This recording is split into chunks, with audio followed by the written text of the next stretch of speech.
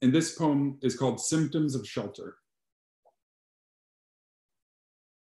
If I could reconcile the fullness of the moon, of the black oak tonight's moon illuminates, with the bodies I've seen in photographs hanging from an oak at night in just this light.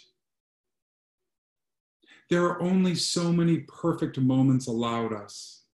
Why must they all end with the sky constricting, bleeding, the trees emptying of birds? Buckshot in the distance, dog bark and good night.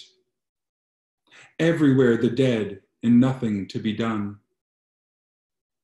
This familiar field now going strange. How lucky I have been to love and love blindly.